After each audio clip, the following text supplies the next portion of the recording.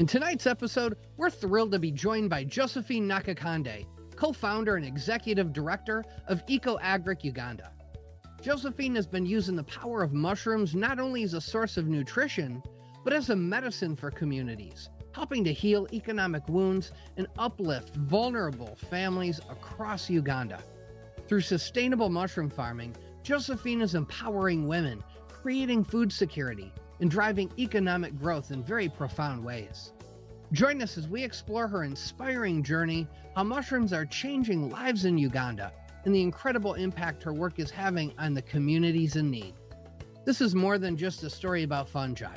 It's about using nature's gift to heal and transform entire communities. So stick around and get to know Josephine Nakakande.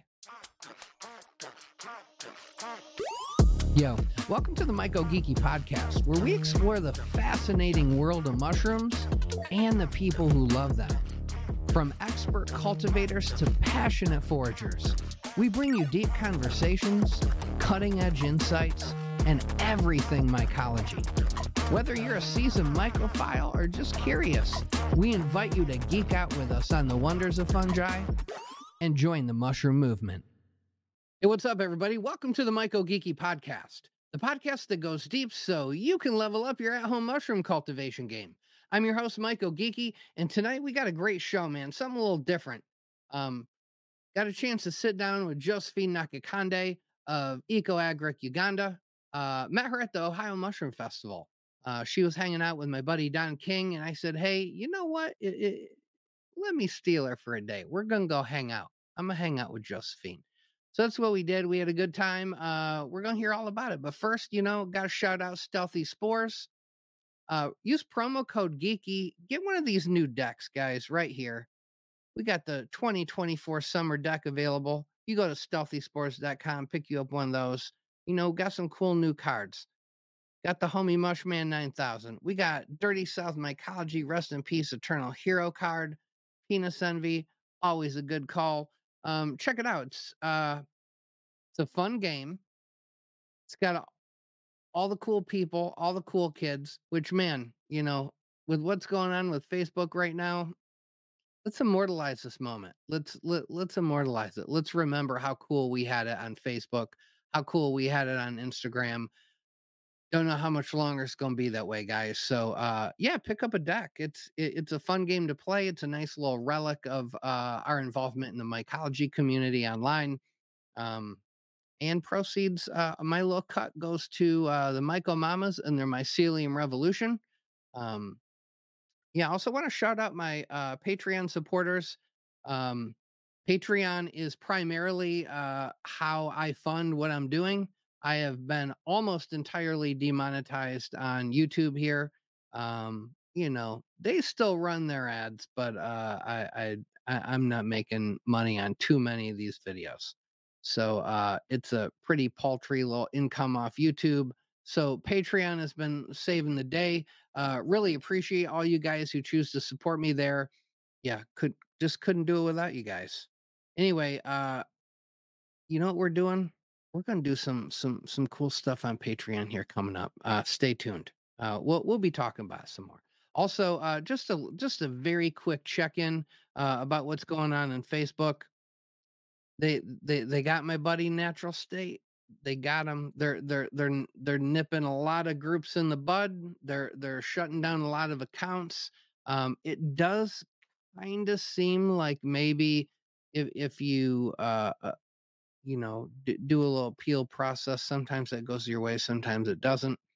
But man, I don't know. It's looking like we're probably gonna have to find some other places to go. So, a lot of people are going to Discord right now.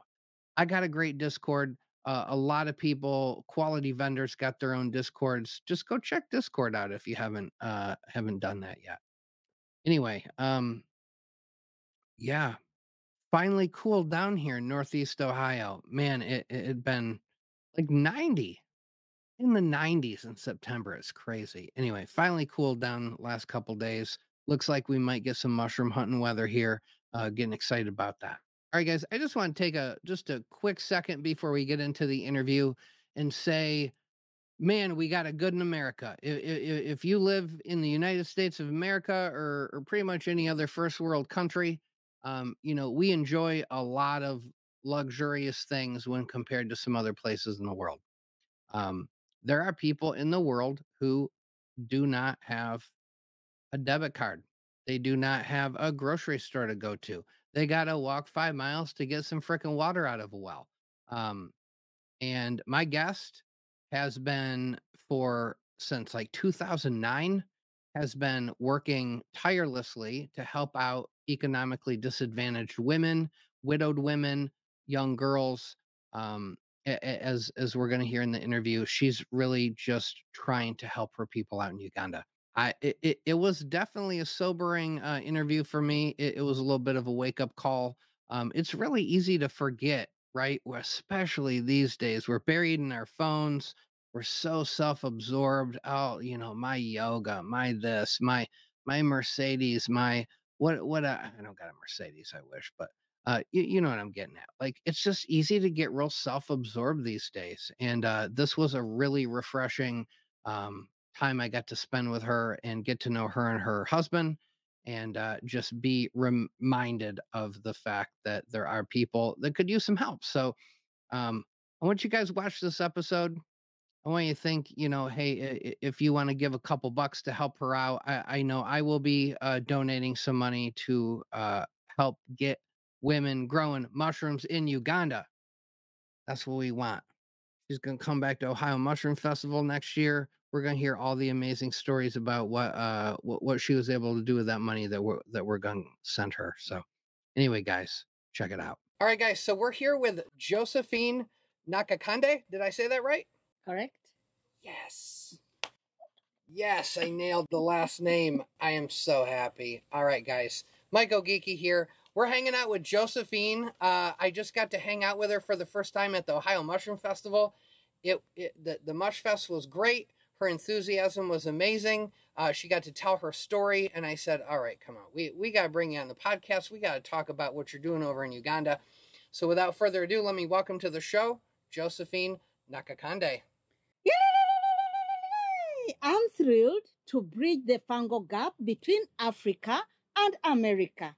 And MycoGeek, thank you so much for having me so that I'm able to share my mushroom journey and mushroom enthusiasm with the world, most especially America. The fungal gap between Africa and America. And MycoGeek, thank you so much for having me so that I'm able to share my mushroom journey and mushroom enthusiasm with the world, most especially America. Awesome. Well, we're glad to have you here. We're just hanging out on my side porch today. We're going to just ask her a couple questions, get to know her, and let you guys get to know what she's all about over in Uganda. So first off, let me find this out. Can you share the story behind the founding of Eco-Agric in Uganda? Yes, thank you so much for the wonderful question. And by the way, thank you so much for having me. I'm so grateful. Thank you so much for your time. I really appreciate you. It is called Eco-Agric Uganda, and it is a short form for Environmental Conservation and Agriculture Enhancement Uganda, Eco-Agric Uganda. This is a community member-based organization established way back in 2007 and aims at sustainably improving livelihoods of critically vulnerable and absolutely poor people, most especially in Uganda. It operates in 3 districts of Uganda and targets people who we consider in the middle of nowhere. These are the single mothers, the widows, most especially the women, the children, and the girls. So we sustainably support them improve their living conditions through sustainable farming practices and what we do holistically to the whole household. So how did you decide to start this? Like, what was the inspiration? Yes, this inspiration comes way back from my childhood. I'm a daughter to a teacher and a housewife. It is until when I went to high school that I realized that at home we were poor. Initially, we used to stay with our parents. I grew up with all my parents. Unfortunately, they are still alive. My father was a teacher and my mother was a housewife. However, my mother was so innovative that she got involved in farming as a source of income. She first practiced farming as a source of food for us at home, and later on went into farming as a source of income.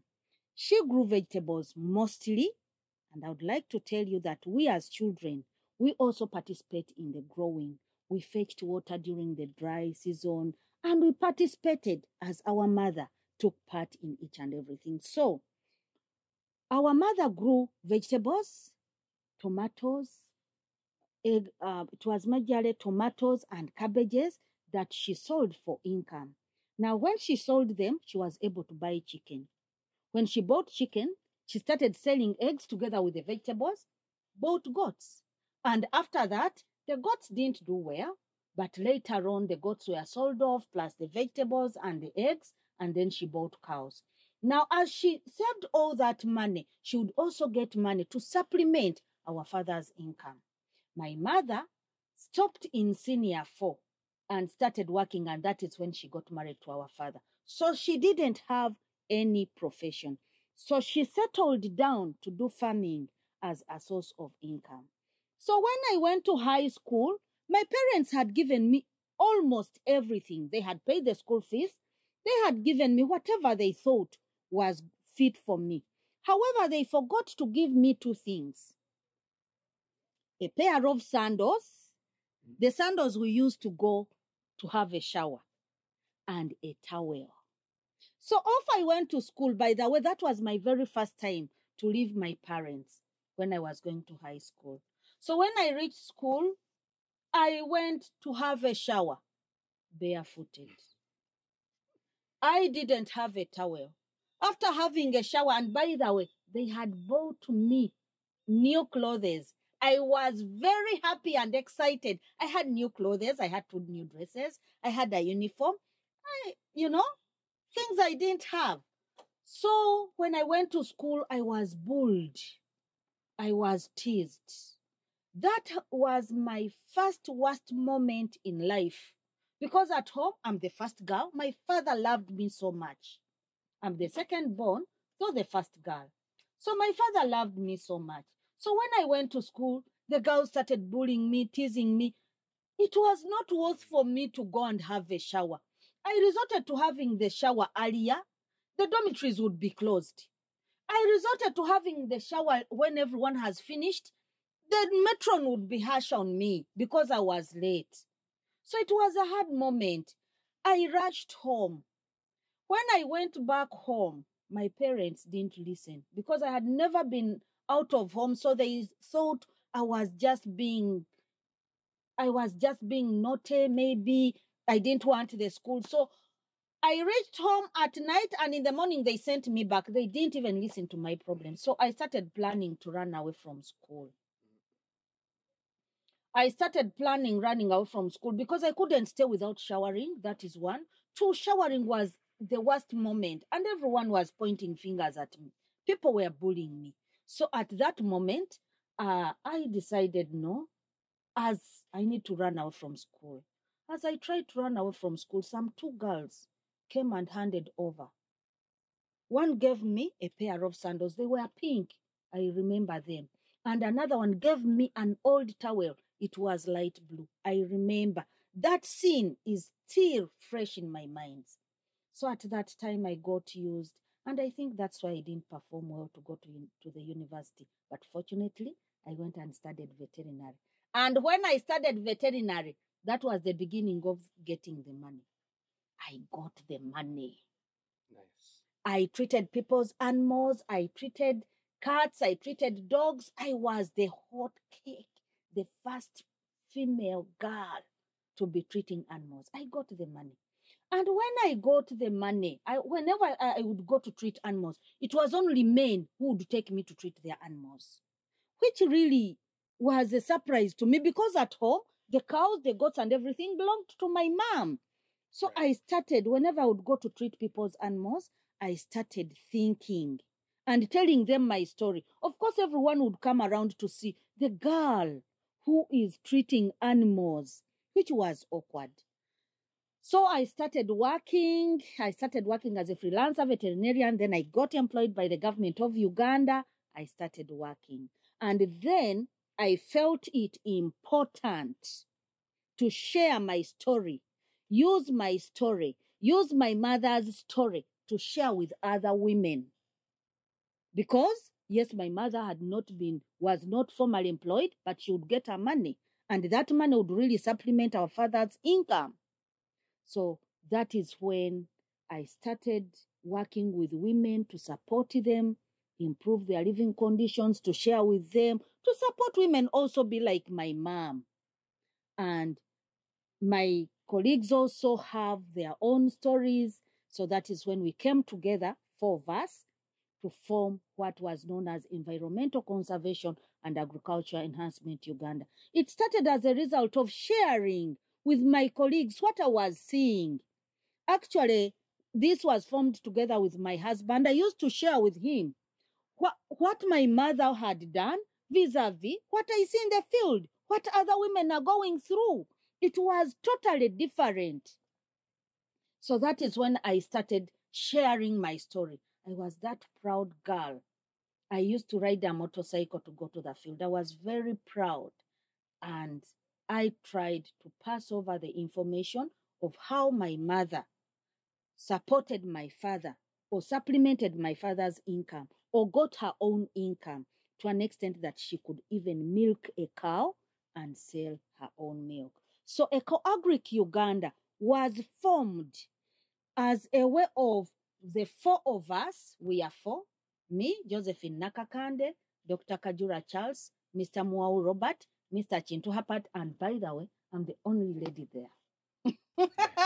I'm the only lady. So we formed it because all of us were products of agriculture as a source of income. And all of us were agriculturalists. All of us have a veterinary and agriculture background. So we came out to share to the community how best we can do it.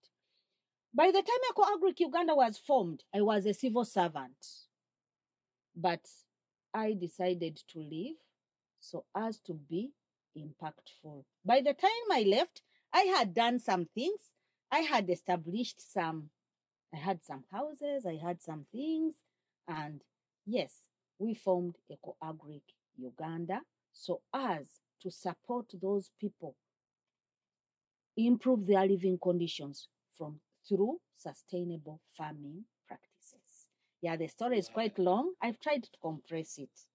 I just love hearing that you took the experience that you gained from watching your mom have this empowered sort of life and how it augmented your household income and all that, and probably not the norm, right? Like she was out of the ordinary. She was a special woman, and you honored her by then finding other people to get together and say, we can teach, we can empower people to have that same outcome. Like let's bring people up. I think that's really great. And more to that, my mother brought us up telling us we should always be appreciative. So when I got the money after working as a veterinarian and I got the money, I felt it important to appreciate the other 2 girls that saved me from running out of school. Because all the time I would get money, something would come and haunt me. You would never get this money if it were not for those 2 girls. You would never get this money if it were not for those 2 girls. I really don't know why I didn't get the pictures of those girls. I could not remember them. I needed to thank them. So that is why I felt if I knew those girls, I would have taken gifts and gifts to them, but I didn't know them. As a way of appreciating those 2 girls, that is why I came out to support other girls who could be going through the same situation like me through the Girls Scholarship Scheme and through the education scheme. As I've told you, for me, I never realized that we were poor. The book would be cut into two. For example, you have one full book like this, yes, and then my mother would fold it like this, cut it into two, so that this upper part is one subject and another part is another subject. Right. Sometimes the book would not be enough when you go to upper classes. You write at the end, at the beginning, and in the middle. Having lunch was not easy. Going to look for fruits. I remember when I was in P4 at Dohaga Boys Primary School, one of our classmates was struck by electricity as he looked for mangoes in a mango tree. That is why I feel it important to support these children, to give them lunch, to give them scholastic materials. We would be sent home. You're sent home for school fees, but there is no money at home. That is why we formed this school, San Martino Primary School, to be able to support children who could be going through the same situation. So whatever I personally do, it has a link to my background. I love that. And man, I can tell you that I had a couple really important teachers in school that really shaped my future. And just hearing that those two girls were more important than they could ever realize. Yeah. Yes. And I'm glad you never found them, because if you had, then maybe you'd have been like, great, I said thank you to them, and now I can move on. I'm so glad you didn't find them, so that you formed what a wonderful organization. Yeah, thank you so much. And it is at this point that I would like to tell everyone who is watching and listening, you can never know how the amount of impact your help or support means to the person you've supported. And by the way, that is why sometimes I appreciate the donors. I feel I would like to appreciate them, but I can't get them. I can't see them. Right. Sometimes I appreciate and say, okay, this is how they feel. I should leave them. How I wish those girls would know that whatever I do is as a result of their support. That's great. All right, so I got doing a little research on your organization. I know in the beginning you started focusing on food security for them, but then at a certain point you started getting into other avenues: HIV prevention, vocational training. Was that just a natural progression? How did that change over time? Now, development programs or projects are tricky. You sit and think that there is a problem or there is a challenge for someone. Yes, sustainable farming or farming is the backbone of our country, Uganda. But when we went to work with these households, we found that there were other challenges that were affecting these households. For example, in some of the households, the women were widows. They needed to start taking a medication. In some of the households, the women were widows, they were sick, the children were not going to school. So they needed to go to school. Some of these children were youth that would never enroll to a primary school or secondary school. And some of the children were primary school going children. So we decided to support a household holistically. And initially, HIV prevention, treatment, and control was on top in 2010. We needed to support these women, these households, the children, and the women to access treatment so that they are able to work. One of the things that really struck us as we sat in our meetings was the women would never go to the farms because the children are not at school. They are not happy. When a child has not eaten, when a child is not at school, these women will not go for farming. So if you want them to go for farming, first solve this problem, ensure the child is in school, and ensure that the child has food. So we decided to support the household holistically. And I would like to say that time came that we had a challenge of hypertension and diabetes. After these women enrolled for HIV treatment, they started doing farming so well. But then at one time we got a challenge of hypertension, and we also went in for hypertension prevention, treatment, and control. So in our development work, things keep evolving. Initially, mushroom growing was not a big thing. But as time goes on, farming land is limited. So you have to think about the resources that are available. So we keep changing. In most cases, after 5 years, we do a research of the households that we support. And this research informs what we should be doing and how best we should focus our activities. I'm sorry, I always talk a lot. No, these are great. I love it. All right, so let's go on. Eco-Agric, Uganda's mushroom farming project in partnership with the Mar Munning Trust has been one of your major undertakings. Could you walk us through how this project began and its overall impact on the local communities? Thank you. Yes, it was not Mar Munning Trust. It was the Vibrant Village Foundation and then the Mar Munning Trust. Okay. And I would like to say that the Vibrant Village Foundation is in the US. Okay. So here we are. Our very first grant was a trellis grant through the University of California, Davis. I will always applaud them because they saw us and picked us from nowhere. So after the University of California, Davis, we got a number of grants. And there came the Vibrant Village Foundation. I really appreciate you.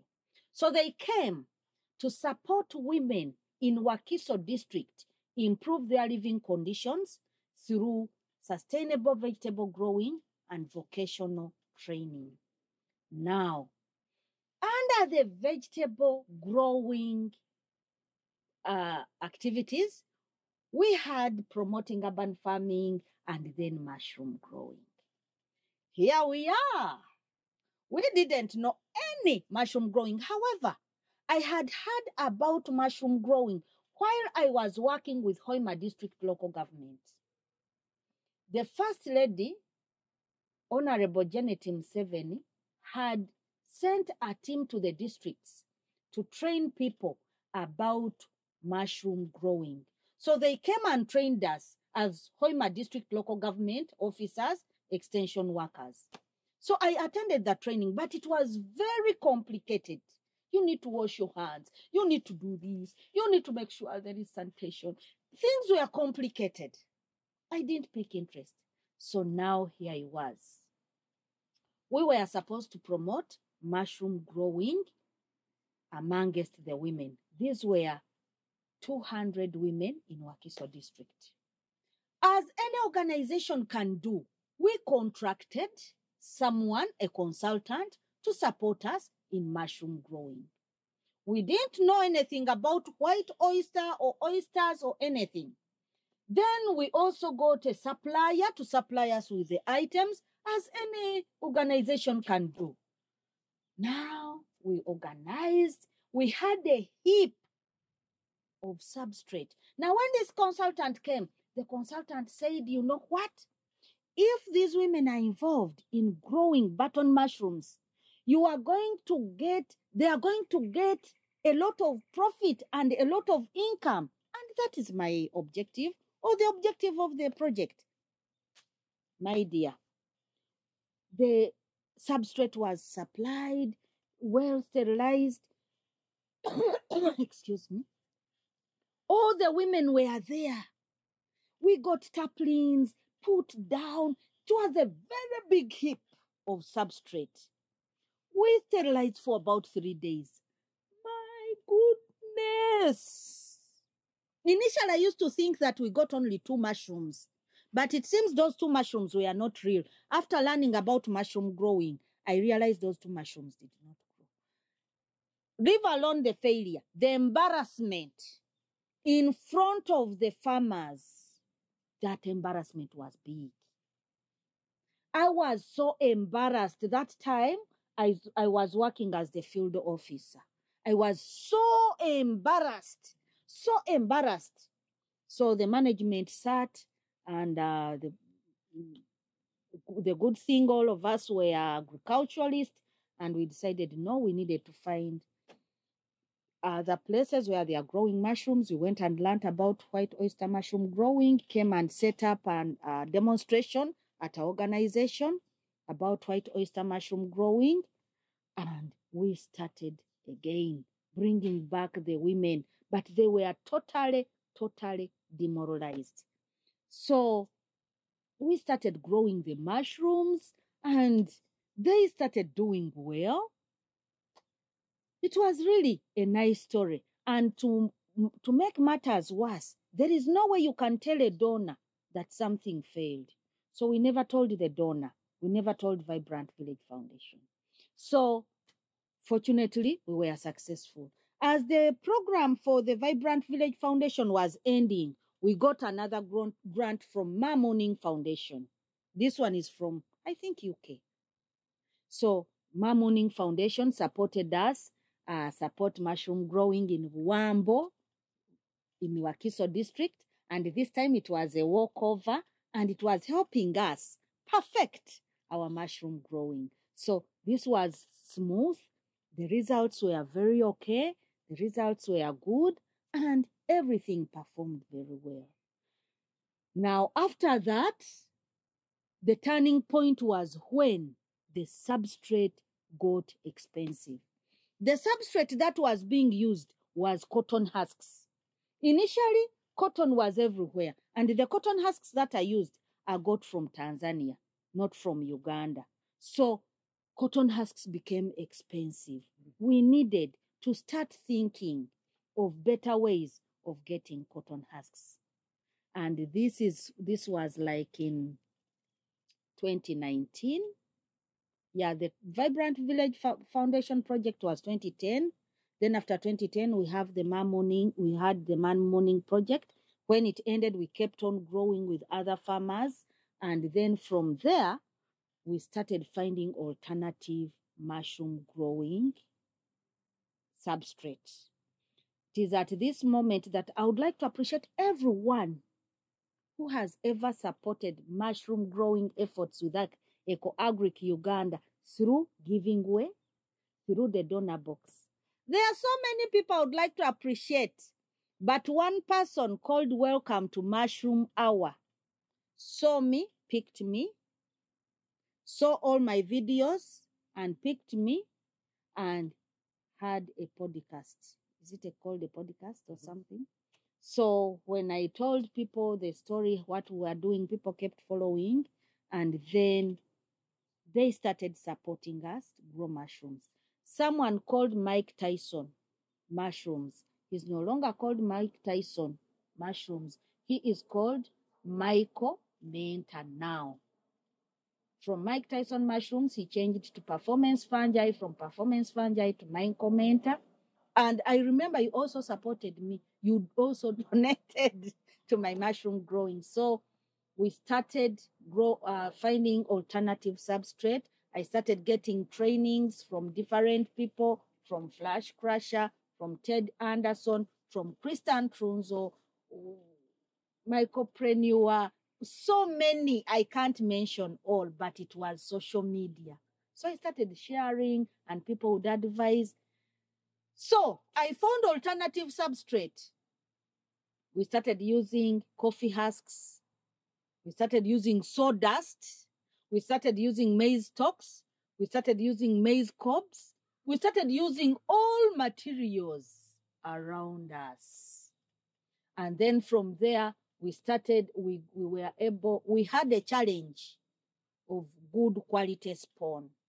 The spawn we would procure was not good. Sometimes we would go get false mushrooms. And then I also learned how to collect spores, how to collect spores, to do liquid culture, and we started producing our own culture.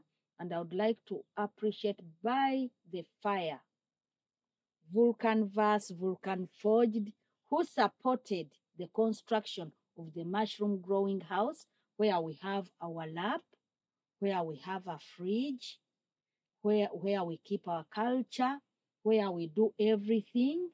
And now we have over 60,000 women that we have supported to learn to grow mushrooms. In brief, that is the story about our mushroom growing journey. 60,000. That is Yes. amazing. So, okay. So you're bringing a not native mushroom over to Uganda. You're teaching everybody how to grow them. How are they receptive to eating them? Once, like, what does that process look like? Are some people really like, oh, I don't know if I want to eat this mushroom, or are they on board going, yeah, let's give it a try?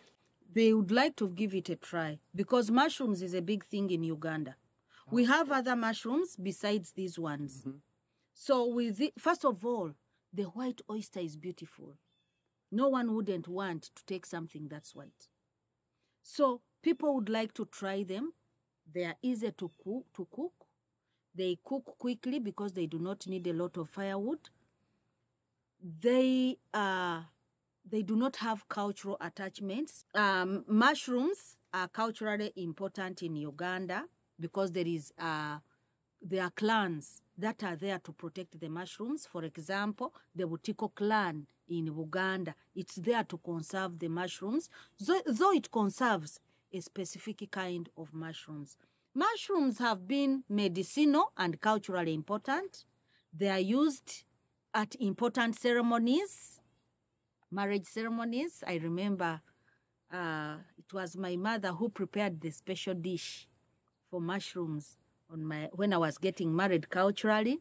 They're important. When people get twins, they are prepared. When they're installing they call it heir, the person who inherits. Oh, yeah, the heir. Yeah. The heir. Mm-hmm. When they're installing the heir, they are really important in different cultural aspects. And there are those commonly known as Obutiko Obubala that are really important. By the way, do you know grape water? Mm-mm. There is that water they give to children when they are crying so much, when they are still babies. So we also use it locally as grape water, as it helps. I've ever given it to my sons. So mushrooms have been important. Introducing the oyster mushrooms is not bad, except that initially, when they were being introduced, there were so many things attached, making it a little bit difficult to adopt. Now that we have made mushroom growing a little simpler, people are adapting it and they are coming in for it. So since starting this initiative, getting upwards of 6,000 women growing mushrooms, have you seen, how has it impacted like food security, like cultural impact? I mean, is it exciting? Is it fun? Is it like everybody wants to be part of the fun in growing oyster mushrooms? Now the 6,000 involves everyone that we have trained since inception. Mm-hmm. That is the 60,000. Okay. The 60,000 involves everyone we have trained about mushroom growing since 2010. But as we stand now, we have at least 200 women that are actively growing mushrooms for food and income. Now, though currently we have at least 200 growing, there are some others that have been growing. There are others that grow and become independent and they start growing. For example, we have promoted mushroom growing in Wakiso district, in Hoima district, and in Chibale district. So in those three districts, we have promoted mushroom growing. And currently, we are promoting mushroom growing actively in Hoima and Chibale district. In Hoima district, we have a mushroom growing center that is also producing mushroom spawn that we use for mushroom growing. Now, how has it impacted food security, nutrition, and income? The mushrooms that are grown, for example, when you grow one mushroom block, you get 1.5 kilograms of mushrooms. That could be over a period of 2 to 3 months. One mushroom block produces 1.5 kilograms. Each kilogram is sold at 7,000 Uganda shillings. That could be something like $2. Okay? But at the end of it all, the farmer gets a profit of $3 from one mushroom block. Now, from the $3, the farmer uses $1 to get another mushroom block, and the $2 are profits. Now, we get 1.5 kilograms. Some of it is sold to get money, which money is used to buy other foodstuffs, like posho, like beans, like cassava flour to feed the home. And some of it is eaten as sauce. So in that way, it provides food. And when it is sold off to buy other products, for example, they were able to buy the fabric so that it can be sold off to support them get involved in more mushroom growing. We have had some people that have bought chicken. We have had some people that have bought household utensils from mushroom growing. That is how mushrooms improve food security, nutrition, and income. And the good thing is, mushroom growing can be done alongside with other things. Right. All right, so if somebody wants to get involved, what are the different ways they can get involved? First and foremost, we are requesting for volunteers. At this time, I would like to request you, MycoGeeky, to become part of our our virtual volunteer committee. We have a virtual volunteer committee that we have formed that will be meeting monthly to oversee activities of Eco-Agric Uganda mushroom growing. And this one will also have quarterly monitoring, virtual monitoring, where we'll go to the different mushroom farmers to show what has been done. They are our ambassadors and will continue supporting us. And when is our first meeting? 1st of October is our first meeting, and we'll always meet when? Every first Tuesday of the month. So you can volunteer virtually. You can volunteer through training. You can send us culture. You can send us whatever you can. You can come on site. Please come volunteer with us. Come on site to Eco-Agric Uganda to support us, train us, learn with us, and also work with other projects that we have. There is a school, there is a vocational training center. We have permaculture. One thing I've not seen in the US is this gardening using water is called what? Hydroponics. It's one thing I wanted to see. I've not seen hydroponics. And I remember when I came to Indiana, I wanted to go and see a mushroom farm, but I never got a chance. And I stayed there for 3 months. But one of my friends, Paul Brennan, took me to Purdue University, where I saw poultry and other things. I never saw mushrooms. So the same thing. When I was coming, I wanted to see hydroponics because it's one thing I would like to set up as a demonstration and to train to the women. So you can come and volunteer on site. You can volunteer virtually. You can support by donating. With $1, you support a woman to grow mushrooms. With $1, you support a woman with 1 mushroom block. Each woman would like, of the 200 women, would like to have at least 40 mushroom blocks. That is $40. So please, any donation, we have a link that is going to be shared, is really important to us. You can give us a big gift. And currently, we would like to ensure that our mushroom training center is complete. It needs windows, it needs doors, it needs plastering, and later on, that's when we'll think about the chairs and the tables. Please, we need a gift of at least $3,000. Give us a gift. You'll see how you'll turn the whole mushroom training center. This is something that we would like to benefit the whole of Africa. So we would like people to come. Yes, the mushroom growing center is set. I'm glad we got a moisturizer. I'd also like to appreciate people like Culture Shrooms, Othman, who supported us with some cotton husks, with grain when we are stuck. You can support us with anything in mushroom growing. It's really important. Today we were just at the spore store. We learned a lot, and we were at the spore store. We learned a lot. We got a donation to support our moisturizing of our mushroom growing house. Epiphany gave us a big gift to support bulking.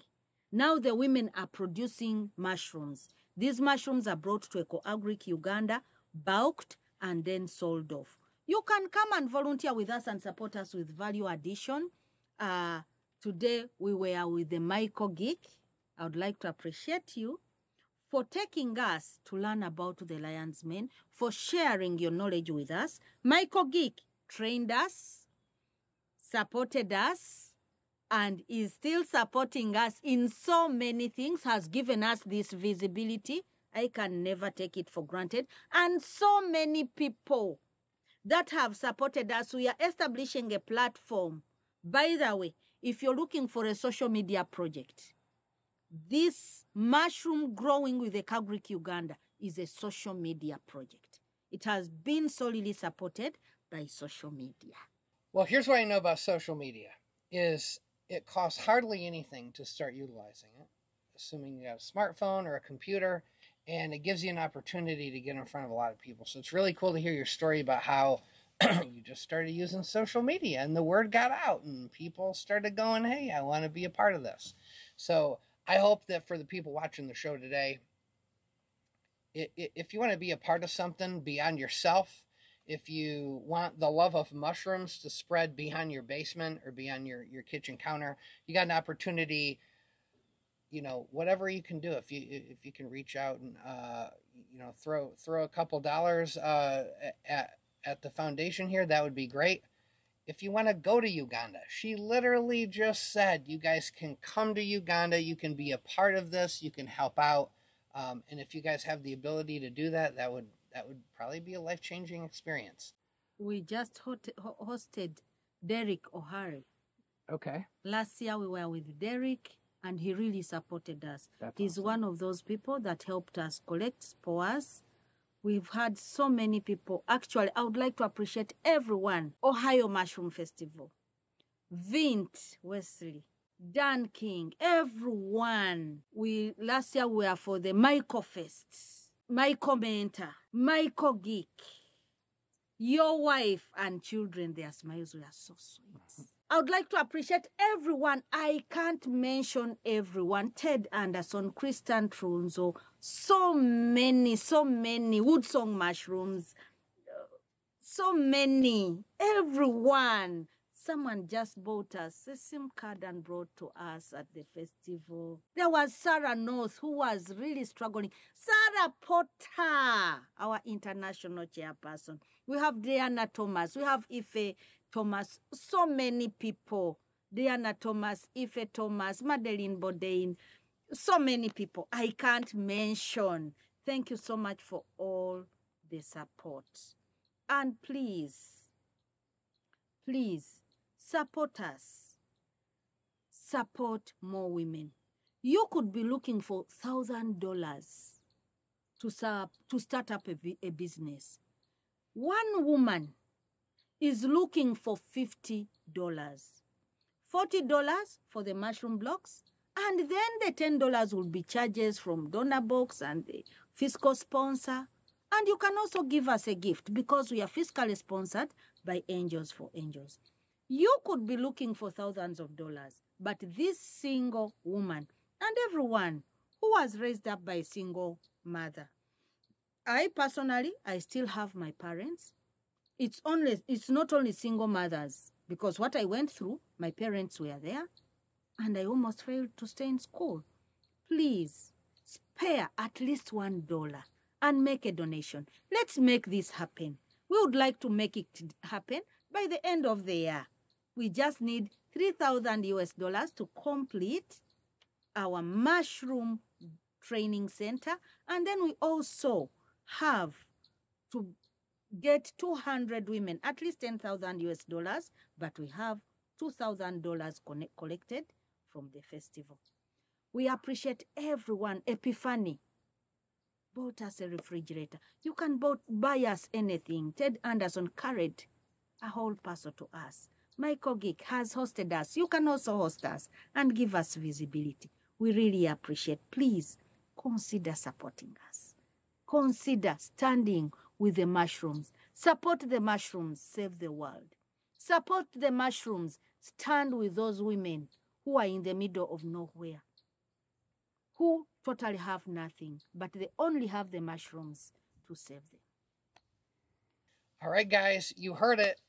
We got some work to do. I don't think there's going to be a problem. We're going to help you raise some money. I can tell you that right now. I got amazing people who watch the show. And we believe in sharing information and sharing our knowledge and building each other up, myceliating, growing stronger together. So yeah, that's what we're all about over here. So all right, you guys, you know, whatever you can do, if you can help out, it's Thank time. You so yeah, much. let's make it happen. I think it would be really cool if all the podcast viewers and everybody out there watching says, let's get this done. Let's see, you know, let's see this in the, what district is it that you have the mushroom center? In Hoima. All right, Hoima. We got to get Hoima hooked up. We're going to do some hook up Hoima t-shirts. We're going to get it all going. Let's do it. Thank you. I appreciate you. And finally, MycoGeeky, thank you so much for everything. Thank you so much. Please keep following to see how Lion's Men perform. I'll be coming to the Ohio Mushroom Festival next year to report on what happened with the Lion's Men. Thank you so much for the tour. Thank you so much for welcoming us. Thank you so much for having us. Thank you so much for smiling to us. It means the world to us. Thank you so much for for hosting us, for the podcast. I'll end by saying, may God bless you. All right, guys. We got work to do. Let's make it happen over in Uganda. It was really a treat getting to hang out with Josephine. Her and her husband are amazing. They're great people. We just took them to some Chinese food. They got to try their first Chinese food. Her husband's already a chopstick professional. Yeah, I mean, these guys are really awesome. And I mean, until sitting down with her and really getting to know what her foundation's all about and the long history of it. Yeah, let's get involved. Let's do this. Let's help her out. I think it'd be a really cool thing. Thank you. All right, guys, that was Josephine Nakakande, co-founder and executive director of Eco-Agric Uganda. Pretty cool lady, super enthusiastic, just like a lot of mushroom people, right? Mushrooms get us enthused. They get us excited. There's something about them. I can't. I wish I knew what it was. Sometimes it's the psilocybin. Sometimes it's not the psilocybin. Sometimes it's just seeing a cool mushroom. Anyway,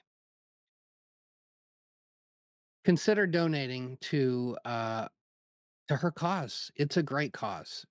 I mean, how many other women in Africa are teaching people to grow mushrooms?